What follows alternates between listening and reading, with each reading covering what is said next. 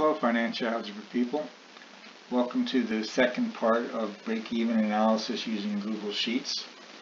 In the first video we took the revenue equation and the expense equation and we set them equal and then put it into standard form. So now what we're going to do is use the quadratic formula, and we're going to use Google Sheets to do that for us. So what you see is the coefficients from the equation. In cell A1 we have what's called coefficient A. Cell A2 is coefficient B. In cell A3 is coefficient C. And we're going to plug those into the quadratic formula. Now be careful with the use of parentheses in the quadratic formula. So we set equals with the parentheses. Now the whole numerator has to be in parentheses, so I'm going to add a parentheses, and we're going to start off with negative b. So it's going to be negative cell A2. The quadratic formula is a plus and a minus. We just have to do it twice. So I'm going to say plus. Now we're going to do the square root. Google Sheets has a function for that, square root. And what we're going to now do is put the square root into parentheses. So that's going to be b squared, which is A2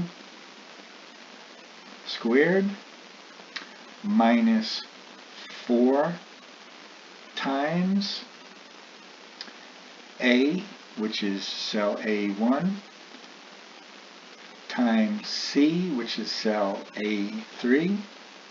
Close the parentheses for the square root, close the parentheses for the numerator, and now we're going to divide by 2a, so we're going to divide and put the denominator into parentheses. 2a is 2 times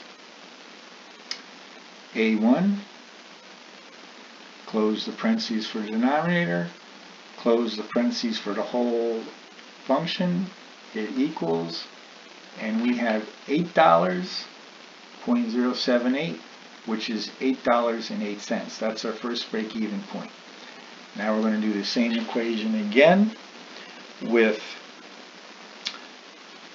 putting a minus sign instead of a plus sign.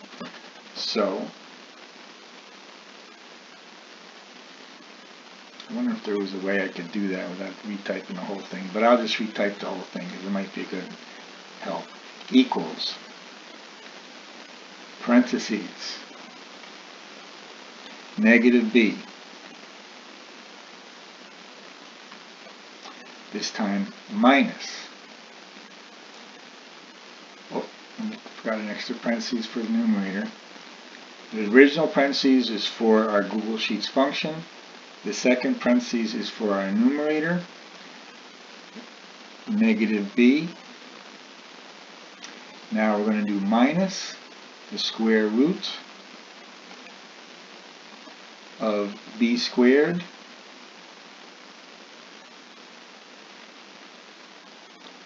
minus 4 times a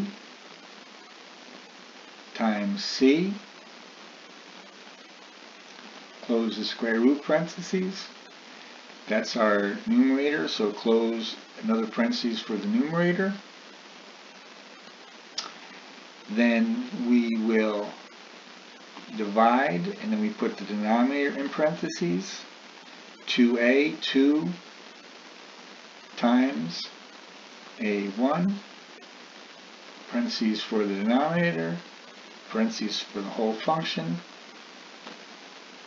and we get $58.92. So the break-even points are $8.08 and $58.92. So let me just put that into here.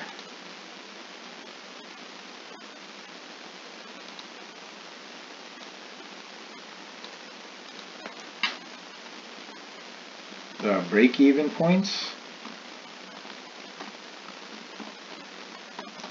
are $8.08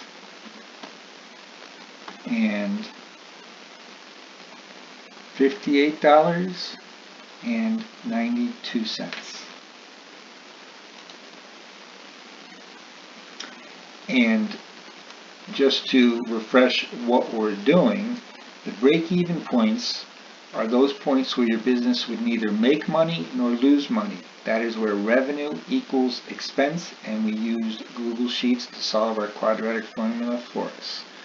So let me stop this and post it to your Google Classroom.